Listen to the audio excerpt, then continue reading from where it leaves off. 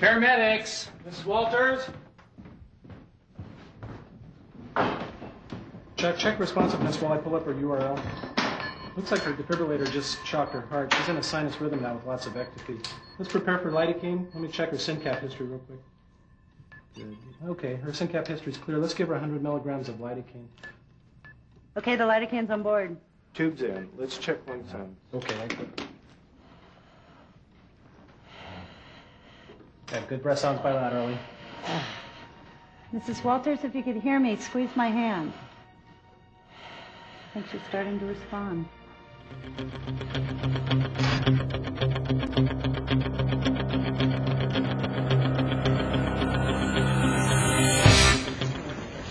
Oh, doctor, he's been bleeding so much today.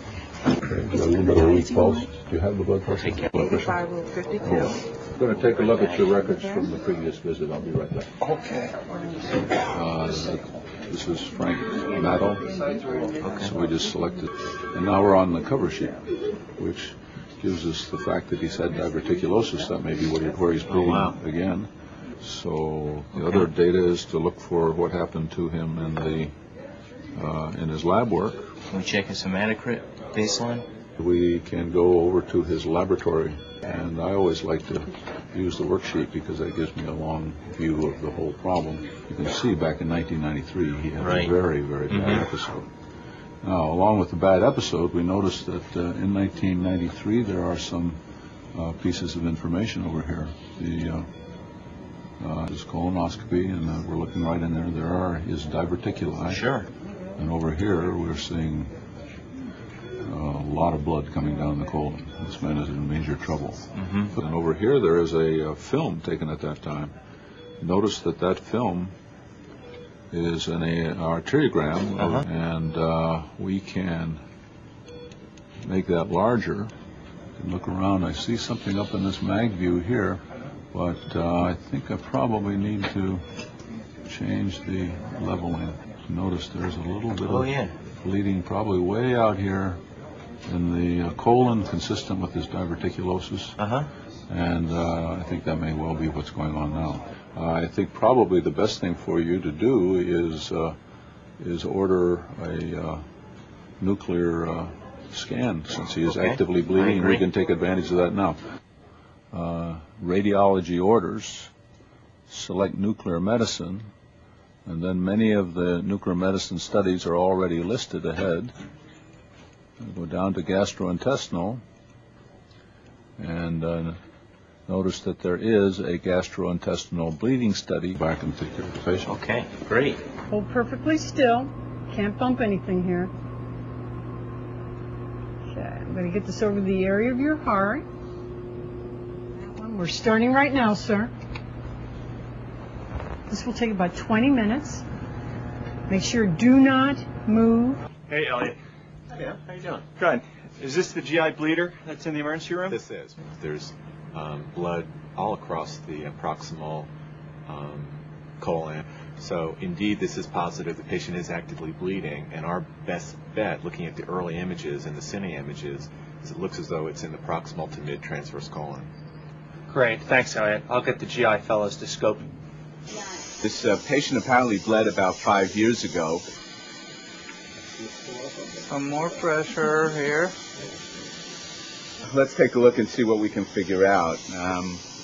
I guess at this point we're looking for things like diverticuli, mass lesions, arterial venous malformations, although my understanding was that his previous studies really didn't show very much, so it's unlikely that in those years it would be a malignancy at this point. Okay, Dr. Caillou, capture that image. It looks like we've got active bleeding going on here in the lower colon. Why don't you just freeze that? Okay, got it. Okay, I think that'll prove useful. It looks pretty good. There's some blood in the field right there. You agree? And clot. We endoscoped him this morning, and he has a little bit of blood, actually a fair amount of blood, probably somewhere in the descending transverse colon with these diverticuli, and we're trying to figure out whether we should do an angiogram. So I thought I'd, see what you thought about it. Well, you've given me the facts that this is the second episode of his lower GI bleed, looking from the same site. I would consider the possibility of angiogram, but perhaps even surgery as a first option. Well, he's doing much better. He did have chest pain when he first came in, but as you can see from the electrocardiogram that we've now gotten, it is quite similar to his previous tracings. We also see his old colonoscopy, and you can see that he did have quite a bit of bleeding and had a marked hematocrit drop in 1993, which seems to be the same now. He's dropping at this point as low as 25. Dr. Siegel, were you able to take a look at the angiogram? I was. As you can see, we've performed a selective SMA injection. I think we can probably best see it on the cine loop images on the VistA rad system. And when I cine the images, you can actually see the area of contrast extravasation blinking on and off, and you can see the entire run. So the study is positive for mid-transverse colon GI bleed. This information lets many specialists act as a team with all the information needed for patient care at their fingertips. In addition to patients' records, clinicians have access to a wide variety of information, including breaking developments in medical care, medical journals, and practice guidelines. The VistA imaging system allows clinicians and consultants to access images from other hospitals and medical care centers using the VA's wide area network. This can make critical information available in urgent situations and can reduce unnecessary patient admissions and repeat examinations. Standards allow full integration of information from a large variety of sources, including hospital information systems, order entry systems, DICOM-compliant radiology equipment, commercial EKG systems, and other medical image-producing devices.